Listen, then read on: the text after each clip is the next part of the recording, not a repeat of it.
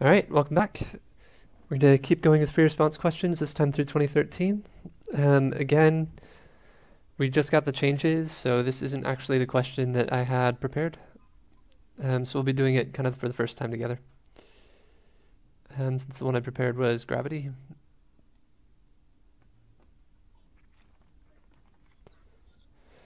Okay, so objectives are determine the force needed to maintain rest, linear acceleration, angular speed, and increase in mechanical energy resulting from applying a rotational torque to a disc supported by a rope, looping about the edge from the ceiling at any disc radius. And compare the angular speed of the disc with a similar position in rope.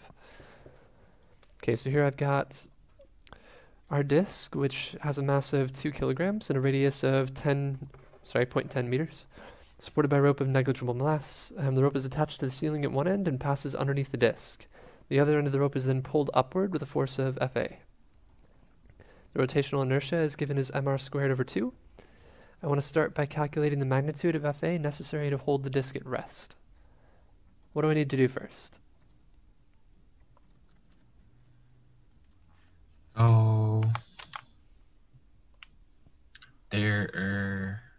So for the object, there is weight. Okay. And applied force. Okay, force of weight. There's an applied force for the rope on this side. Okay, if the object is at rest, I've got one more force acting. The other F applied force. Okay, that force should balance. Okay, so if I set this up then, if we're at rest, our net vertical force has to equal 0. So F2FA is equal to mg. Okay, so 2FA equals mg, therefore FA is mg over 2. Okay, then we can sub in. Our mass was 2. I'm going to say gravity is 10. What are my units? Newtons. Okay, that should be good for part A. Okay, for part B. At the time t equals 0, the force Fa is increased to 12 newtons. The disc accelerates upward, but the rope does not slip as the disc rotates. I want to calculate the linear acceleration of the disc first.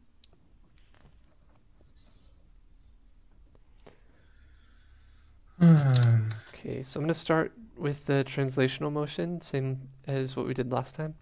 My net force is not 0 anymore. My net force will be what?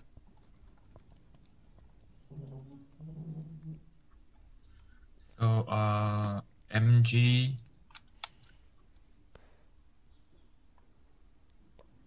Okay, you're looking at the whole diagram now. So I've got weight. What else? 2 applied force. They're not equal anymore.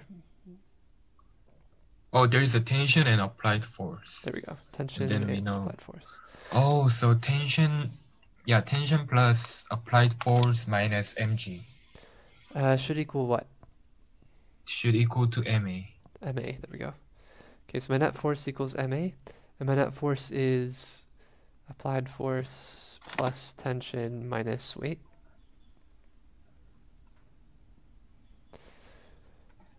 Okay.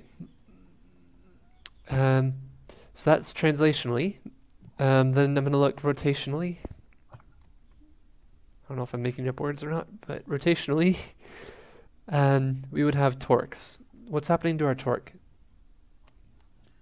Torque is I alpha, and that's also equal to tension times R, or force times R. Okay, so you're saying I've got two different torques that are acting on the disc? In the same direction or opposite directions?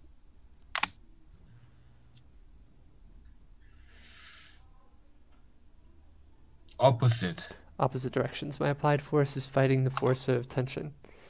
Or applied torque is fighting the torque of tension. So that would be f sub a times r. Should probably make this capital R so I match what they have, capital R. Minus the tension times r, because we're moving in opposite directions. Yeah. Should equal what?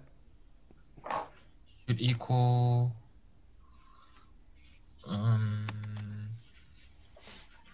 0. Not 0, because we were moving. Oh, I alpha.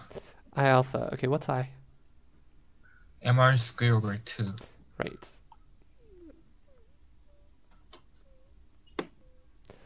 And that alpha is going to be based on my acceleration. Alpha is our normal acceleration divided by r. So I could rewrite this as FAR minus TR is equal to MR squared over 2 times A over R. A over R.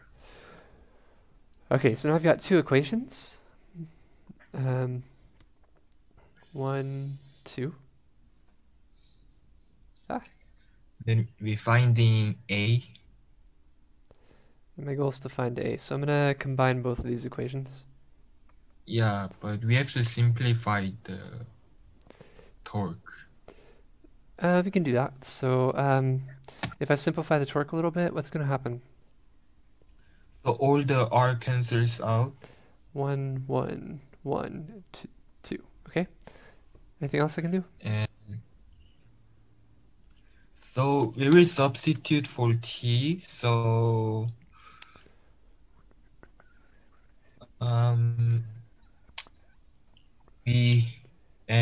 we subtract by applied force and then change the sign because there is negative sign in front of tension. Okay, that works. So my tension is equal to what? Tension is equal to FA minus MA over 2. Okay, and then I can substitute this into here. Okay, so that gives me 2FA minus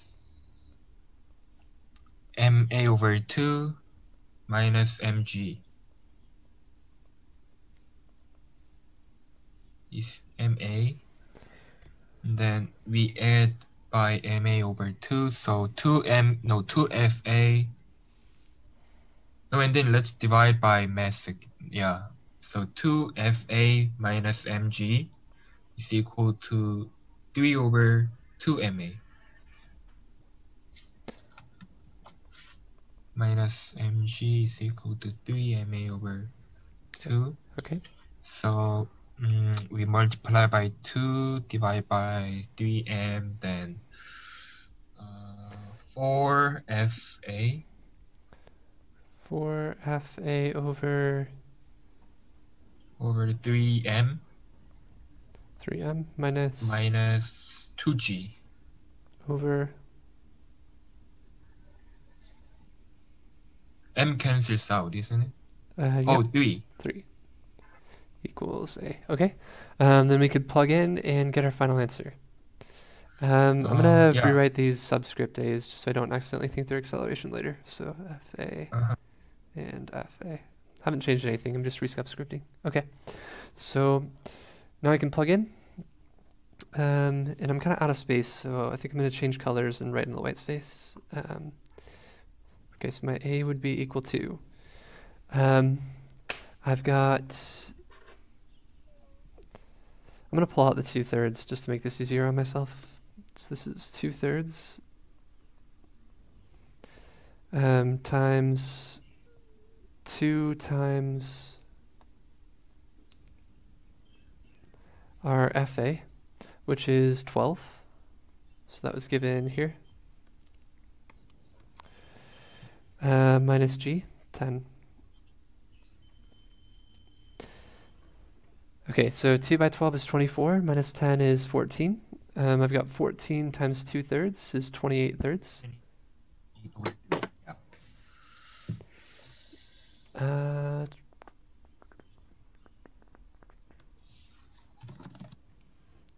That's much bigger than what I was expecting. Hold on.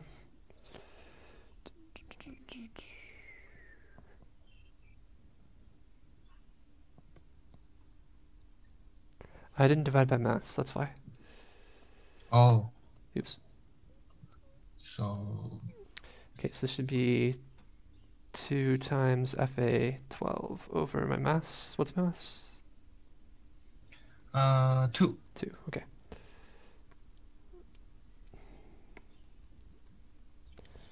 Eraser's not working. Okay, so 2.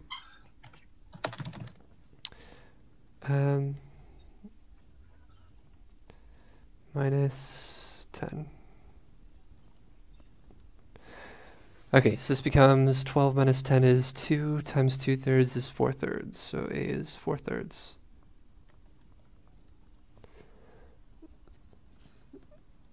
Okay.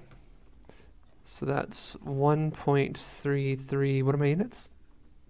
meter per second square. Meters per second squared. Awesome. Any questions on B?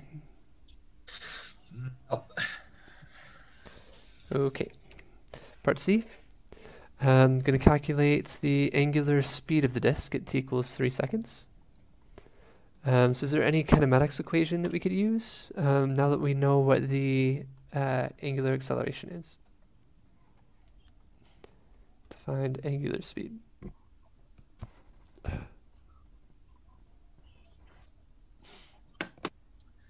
so we use what was it?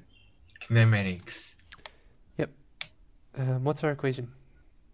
So omega final is equal to omega initial plus 2. No, not AT.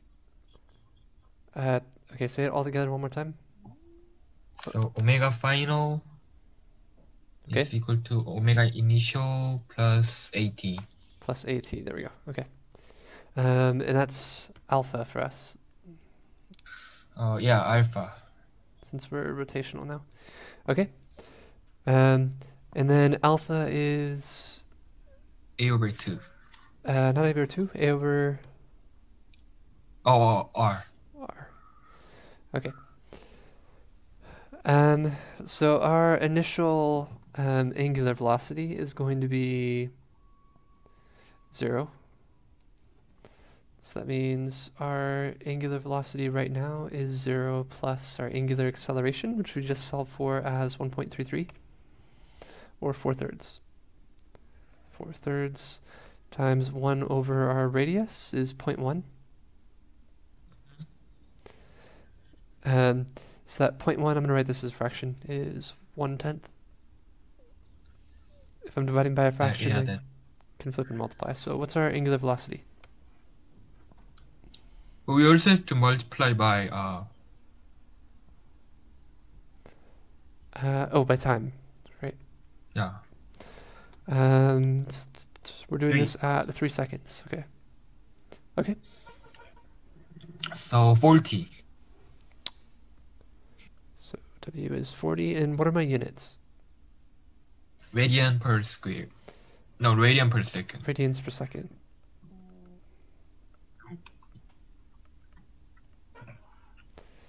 Okay, that was part C.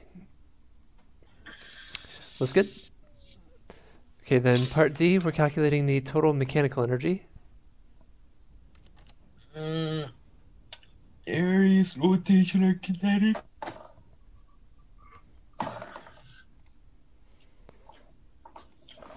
Okay. So there's kinetic and potential energy. Yeah. Energy total equals potential energy plus kinetic energy. What's our equation for the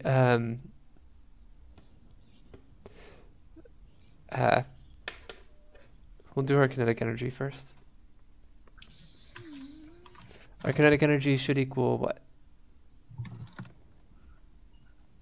Kinetic energy is 1/2 mv squared plus 1/2 I omega squared. Okay, you're not wrong, but I'm gonna do 1/2 m dv. Okay, plus 1/2. Say it again. I omega squared. Okay, that's gonna be a d omega as well. Change in omega. Squared. Okay. So I've got 1/2 mdv squared plus 1/2 idw squared. So if I substitute that in, this will be my kinetic energy is equal to 1/2 v squared minus vo squared. I didn't subscript that correctly, did I? I did not. Okay, I'm just going to go from this line then. My change in kinetic energy translationally, and my change in kinetic energy rotationally.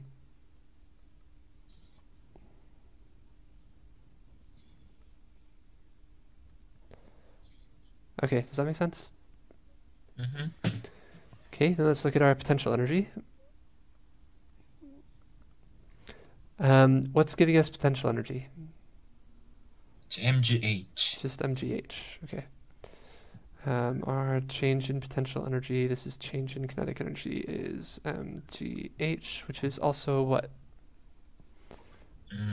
But there is no change, isn't it? Well, as we move, as the disk rotates, it's going to move upwards, right? So there should be there should be some change in height. How could I find the change in height? Height. R? Not just r, no. I'm going to go back to pure calculus, because I kind of prefer that. So if I know my acceleration is a, what would my velocity be? At. Okay, at over 1 plus c, where that c would be my initial velocity. Uh-huh. Okay, and then what would my displacement be? Half at at squared plus b initial t plus initial height. Perfect. So we started with 0 velocity and we started with 0 initial height, because I'm just looking for change in height, right? It's just at squared. Right. Or I could say I started with 0 initial velocity, whatever my height was. This would be s minus so equals at squared over 2, which means my change in height, which is really what I'm looking for here. mg dh is at squared over 2. Okay, any questions on what we did there? Oh. Okay. And okay, I've got my change in kinetic, I've got my change in potential. So that gives us an equation for energy. Our energy is equal to my initial velocity is 0, initial rotational velocity, angular velocity is 0. So that means if I look here, this term is 0, and this term is 0, and this term is 0. So if I plug all of this in, I'll be left with this. My change in energy is equal to 1/2 mv squared plus 1/2 omega squared.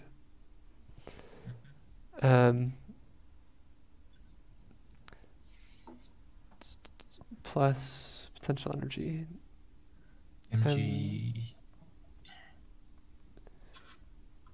mg at squared over 2. That's a little bit squished in there, but okay. So I've got my energy equation. We could simplify this if we want to, by using relationships of our rotational and translational velocities. I could rewrite that W if we wanted to. Omega v over r? Yeah, hold on, we don't know our initial, we don't know our V, do we? What did we solve for the last one? We know,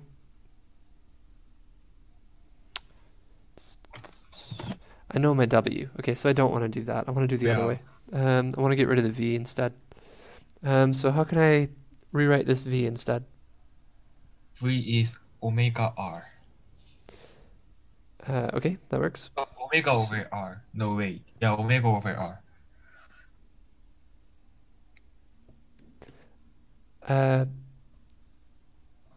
V should be R times omega, I think. V? Oh, yeah. Omega was V over R. Yeah. Okay. V is... So energy is 1/2 omega R squared plus 1/2 omega squared plus mga t squared over 2. Okay, then I believe we know everything, so we already solved for the linear acceleration and the angular speed, right? So we should be able to plug in at this point.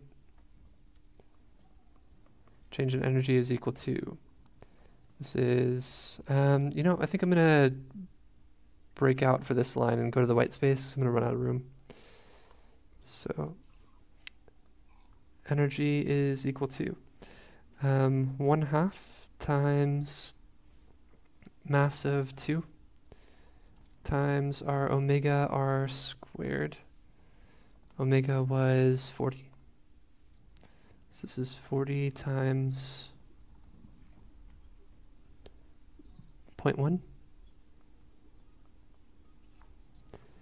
squared plus 1/2 we know mass was 2 omega squared 40 squared plus mgat squared, mg, so that's 2 by 10 by our a. That was linear acceleration was 4/3. 4 over 3. Thanks. Times t was 3 squared over 2. Okay, so we need to simplify this. Oh. It looks like all of my 2's are going to cancel. So 2, 2, 2, 2, 2, 2. One of these 3's will cancel. 1, 1. Then I've got a 40 and a 10 that can cancel, leaving me with 4 inside here. Okay, so I see 4 squared, so that's 16. Plus 40 squared, so 6, 4, 0.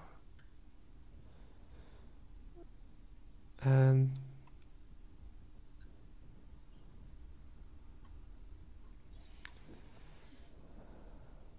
should have one more 0 here, I think, right? Yeah. Okay, 6400 plus 10, 4, 3, so 1200. Yeah, 120. 20, okay.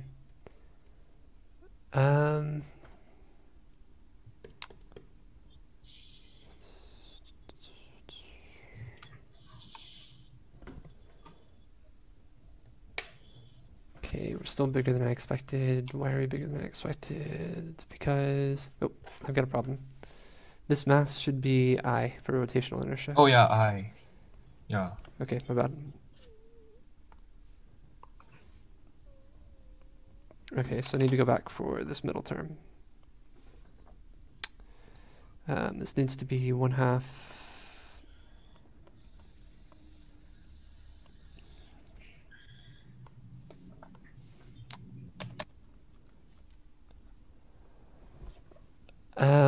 I is mr squared over 2. So that's 2 over 2 by 1 over 10 squared.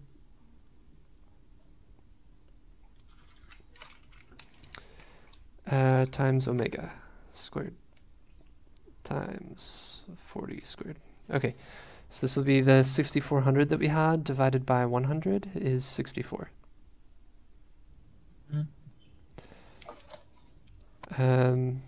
Oops, divided by 2. Because that 2 doesn't cancel anymore. 32. So 32. Whew, okay, so if I add all of these up, what have I got? 168. 48, yeah, 168.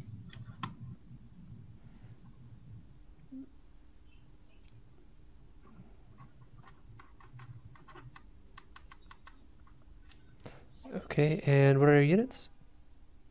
Joules. Joules.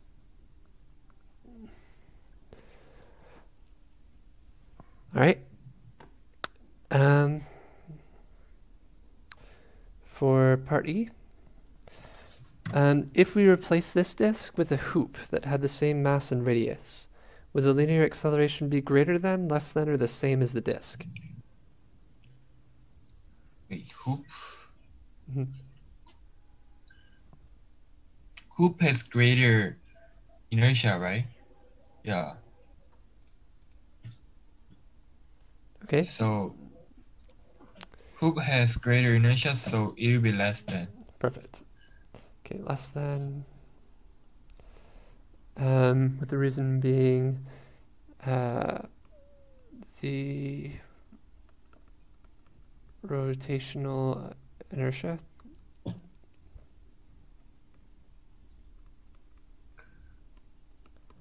Of a hoop is greater than a disk. So the acceleration of the hoop should be less than the disk.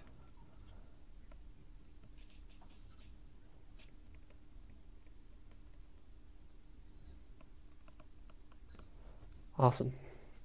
Any questions on anything we did? No. Well, but third part was, no, D was a lot.